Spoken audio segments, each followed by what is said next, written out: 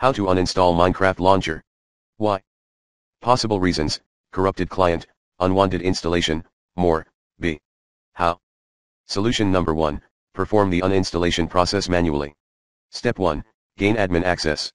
Step 2, terminate Minecraft-related processes, then start the standard uninstall routine. Step 3, restart your computer when ready. Step 4, optionally clean related projects, components, or software remains. Follow me, exactly. See solution number 2, try the recommended Uninstall Tool Pro in the description area, if the solution number 1 failed to work for you.